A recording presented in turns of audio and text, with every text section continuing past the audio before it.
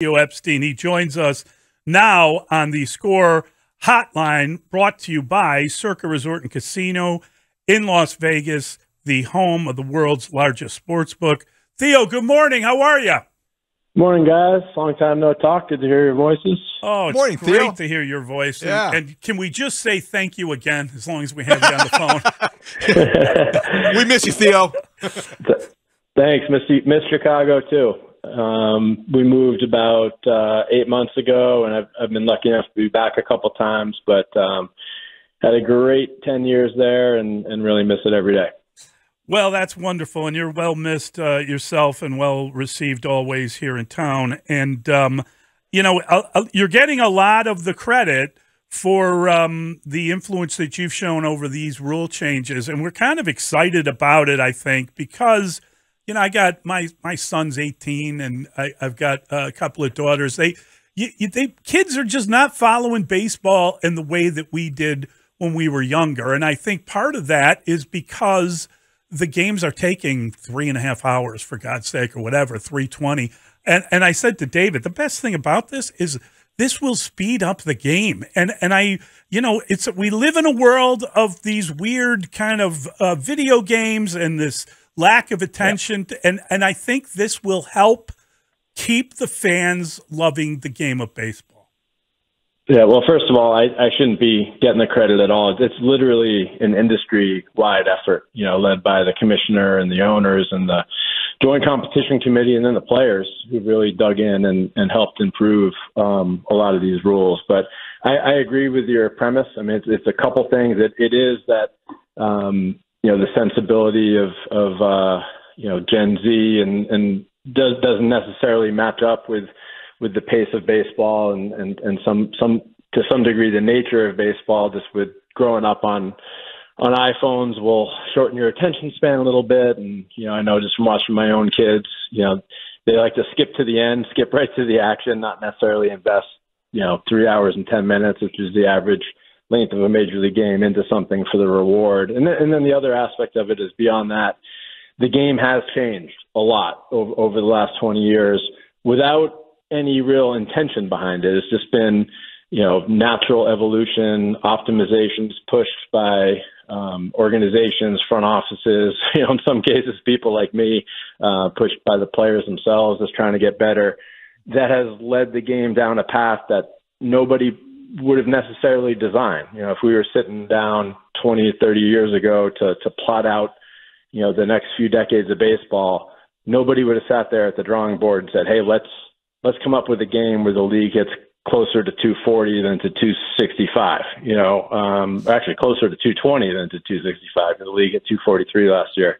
Nobody would have asked for a league where the strikeout rate for an average pitcher is higher than Bob Gibson's strikeout rate. No one would have asked for more than 4 minutes between balls put in play. No one would have asked for generational lows and stolen bases, triples, and doubles. So it's clear the time is now to step in and just be intentional about some hopefully subtle rule changes that will really improve the amount of action, the amount of athleticism, and the pace of play. And credit to the commissioner, the owners, and the players for leaning in and trying to be intentional about it now. So, Theo, I remember being there in October 2011 where you basically took over as the president of the Cubs, and this was the way things are going to go. This is what you guys are going to write. This is what's going to happen next. And you know what? You were right.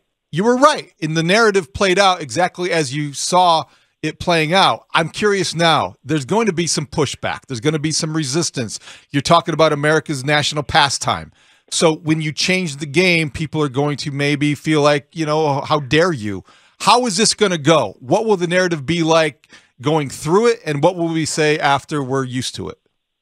Yeah, well, I think the standard can't be to make everybody happy, because that's never, as a famous American once said, you can't please all the people all the time. So that's not going to happen. But look, these rule changes are designed for the fans. And so I think it will, in the long run, go really well and make for a better version of baseball, a more entertaining product for the fans, and therefore, greater interest in the game and a better industry overall for everybody that lifts everyone, including the players. And I think it'd be better for the players too. We did an extensive amount of fan outreach through surveys, through focus groups, to get the fans' input on what they liked about baseball and what they didn't like about baseball. And while everyone has a different version of what the best version of baseball might be, that there was a lot of consensus around likes and dislikes. And the likes were stolen bases, doubles, triples, great defensive plays, anything that involves action, athleticism, multiple players in motion, drama, suspense.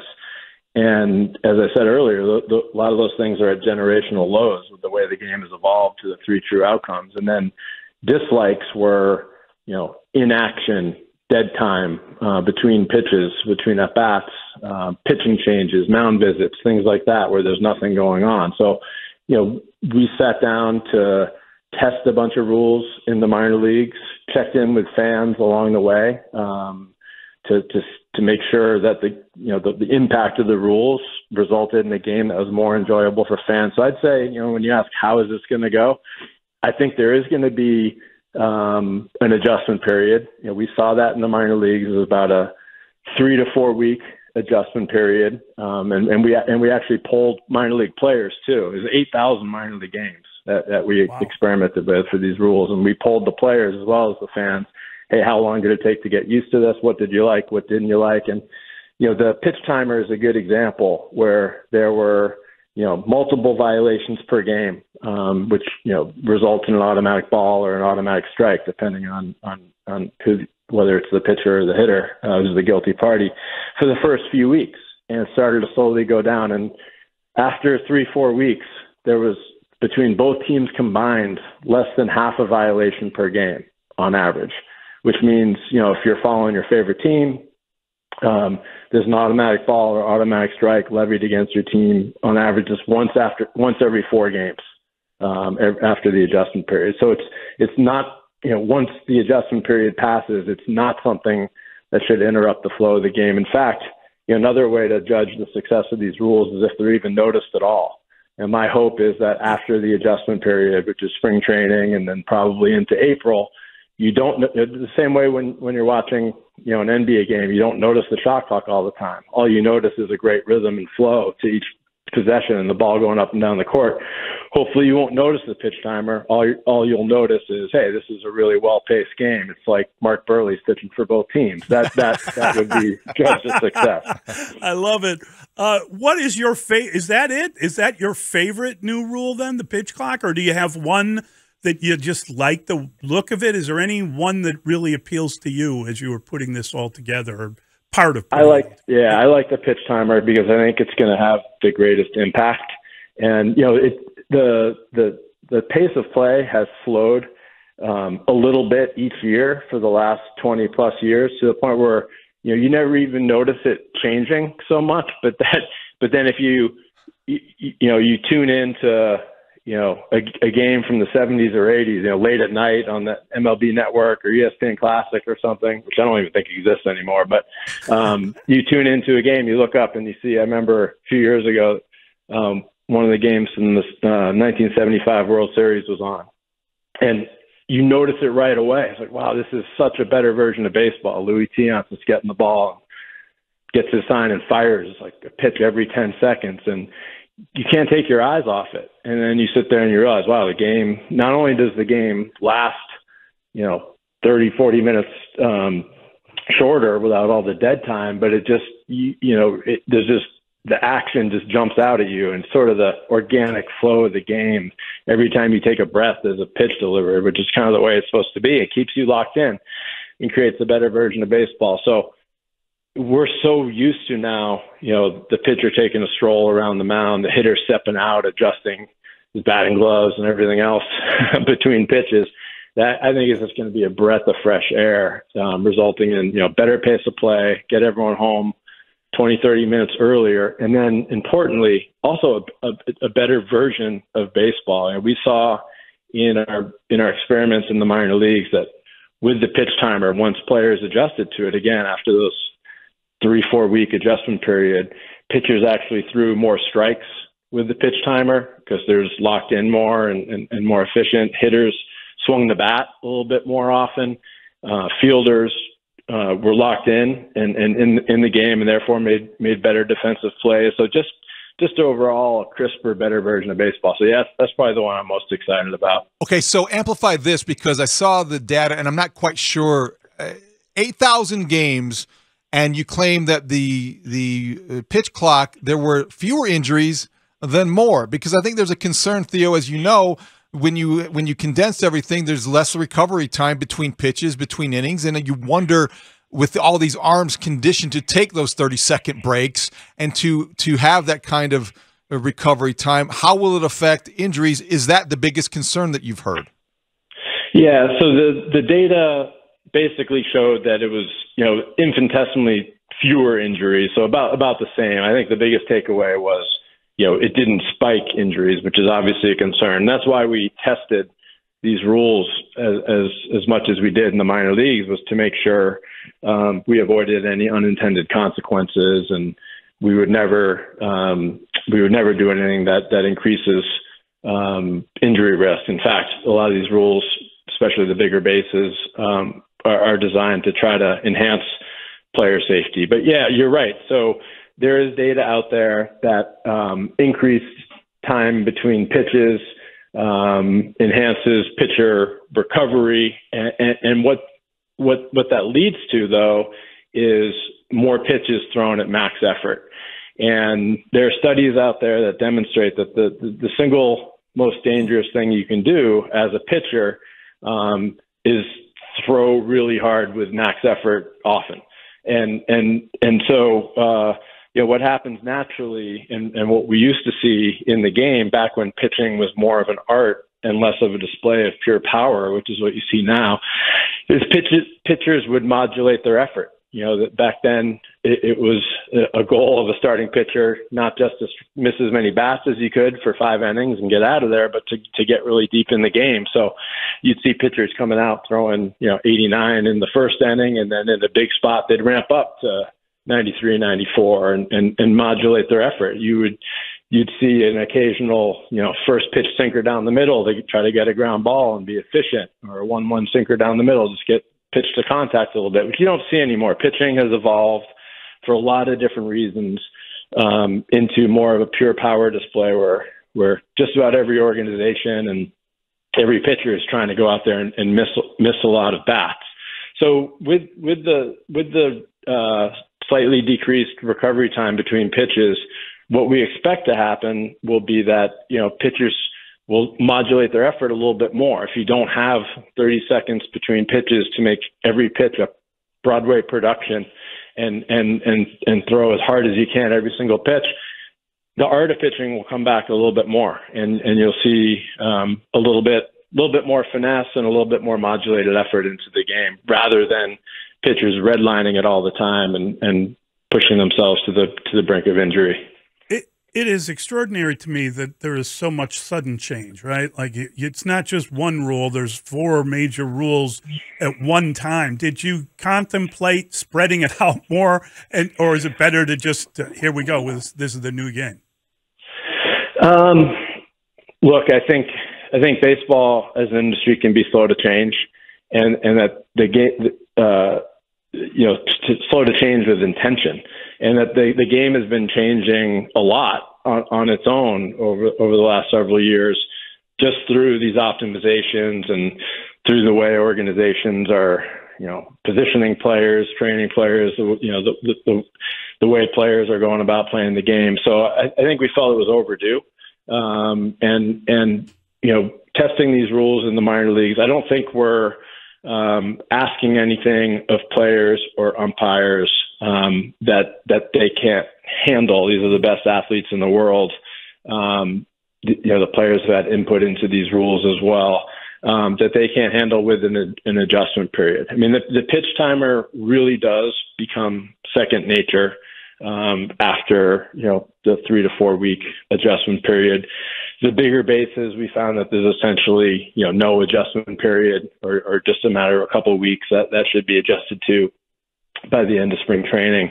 And then the playing without extreme defensive shifts is simply a return to how the game was played for its first century, and and how, the game is still played the majority of the time. You're just eliminating, the extreme shifts. So that shouldn't be that much of an adjustment period. I think limiting the amount of pickoff throws, which is a necessary element of the pitch timer rule, because it closes a loophole. That will take some adjusting to, and we think over spring training in the first few weeks of the season, that should be accomplished. So, yeah, there were some other things contemplated and some things down the road that, depending on the results of these rule changes, are contemplated that we felt this would be too much. This would be asking too much of the players. This would be asking too much of the umpires. So I feel like these rules were streamlined and simplified enough where it's realistic that we can go out and have a really good season altogether. Theo, we know you know something about roster construction, so I'm curious, when you talk about banning the shift, how will that affect perhaps how you put together an infield? We see here with the Cubs in Chicago, we're very familiar with Nico Horner moving to second base. Dansby Swanson signed to play shortstop. Basically, you have two shortstops up the middle because now maybe athleticism is a higher priority, or is it? I wonder, will that be a byproduct of these rules changes because of the way you want to structure your infield with guys who can have mobility? Yeah, I think you're right. I think every organization will look at it a little differently, and that's the beauty of baseball, right? I think we want diversity in approach with what teams are trying to do to win, how teams interpret, different rule changes, where, teams should anticipate what style of play will help them win differently. And that's good for baseball. It's something we've gotten away from. The game has been homogenized somewhat, with everyone sort of trying to rely on power and patience. And you don't see teams like the 85 Cardinals anymore with, 7 guys who can fly and Jack Clark sitting in the middle. But, maybe you will now. Maybe teams will take a different approach. But I think that the big obvious headlines, you nailed it. There's going to be a premium on middle infield defense, especially the second baseman. I think that's the position that the profile changes the most, because the most effective shifts were in the past were against left-handed hitters, and you could really hide, a third baseman playing, a third base profile at second base, knowing that when a lefty was up, you could put him in a position where he didn't have to range that much and give the shortstop the majority of the hard work. Well, now that second baseman's going to be naked. He's got to cover, along with the first baseman, cover the whole right side of the infield. You can't stick him deep into shallow right field. So range, athleticism, ability to make plays at the extremity of your range. So in other words, diving plays where you leave your feet, glove the ball and pop up quickly and throw the batter runner out. That's going to be extremely important. So I don't think teams are going to try to get away with a bat first, sort of corner profile at second base anymore. I think you're going to need more athletic second basemen. I think that's good for the game. The rule changes like the bigger bases and the pickoff limitations that also encourage more stolen base attempts and encourage the running game might impact roster construction as well, where, just generally now, players who can run, players with good base stealing instincts are going to be able to run more often and more successfully. The last few years we've seen the league leader in stolen bases last year had 41 stolen bases. The year before that was 39. So, if as a result of these changes, teams, skew a little bit more athletic with a little bit more team speed, and there's a return to, the Jose Reyes and Jacoby Ellsbury stealing 70-plus bags that we saw a decade ago, or heaven forbid, Vince Coleman, Ricky Henderson guys stealing 100-plus bags. That wouldn't really be bad for baseball based on what fans are telling us. They really do like the running game. So, and then the last roster construction piece, just with the shifts again, is that it should restore a better in-play environment for left-handed hitters. With the extreme shifting, left-handed hitters have had a much more difficult in-play environment recently than they had previously, and this should open up, some more hits for those left-handed hitters. Theo, thank you. Thanks a ton. This is a lot of fun. We're really looking forward to the start of the season, obviously, and it's going to be cool. Yeah, it's going to be a lot of fun. I think it makes spring training more interesting than it usually is, and we just encourage everybody to, bear with us in April. You know, we know there's going to be an adjustment period that leaks into the season, and patience with the players and the umpires and with the rules. And, you know, ultimately, I think the game, I said this when we announced the rules, you know, the game is about the players and it's for the fans. And these rules, once the adjustment period happens, should put the players even more in the forefront of the action, you know, more frequently, not having to wait 4 minutes to put a ball in play, you know, put the players right in the spotlight. And ultimately, it'll be a better version of baseball on the field for the fans. So we appreciate everyone's support and cooperation. Let's look forward to to an even better version of the game out there for us all to enjoy. Theo, you did a great job explaining it, but admit it, you miss running a team a little bit, don't you? Well, it's weird. This time of year, I wake up and I have that feeling like I'm forgetting something. I realize, like, my body thinks I'm supposed to be in spring training right now, meeting with players, figuring stuff out. So yeah, this time of year, you know, the draft, the trade deadline, postseason, really do miss it. But I'm not even 50 yet, so I got some years ahead of me to get back in. I think this is I'm in the right role right now. I really appreciate the commissioner giving me the seat at the table for this important issue. Great stuff. Thanks, Theo. Thanks, Theo. All right, guys. See Good ya. talking to you. Take care. That's Bye. Theo Epstein. Wow. Huh? Not Good even stuff. 50. Not even 50. He's still the smartest guy in the room. 49 years old. His third act is going very well. Can't wait to see what's next. Yeah. Yeah. I mean, there'll be winning involved. Let's say that, right? You heard it from him right there. I'm looking forward to this now a lot more than I was before.